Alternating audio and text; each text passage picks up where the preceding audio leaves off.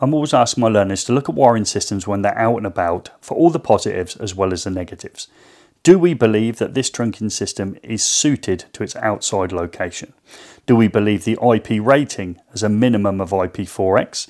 In other words, objects with a diameter exceeding 1 mil cannot enter this electrical enclosure has been conformed to. Are those PVC cable ties suitable for holding the lid and therefore the cables within the trunking in place? Do we believe that the wiring system moving from the top trunking to the bottom trunking is acceptable, as well as access to single insulated cables? So in other words, you could put your hand into that part of the trunking and touch those single insulated cables. I'd love all your comments below.